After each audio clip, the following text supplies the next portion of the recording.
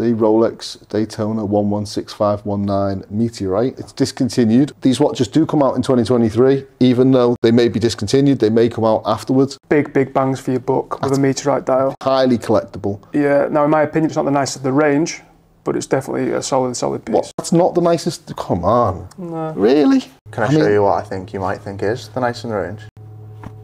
Are you getting closer? Closer? Yeah. So yellow gold is a no. He's just made himself, what, nearly 50k, best part of 45k, call it. That's the most money he can make from flipping a watch.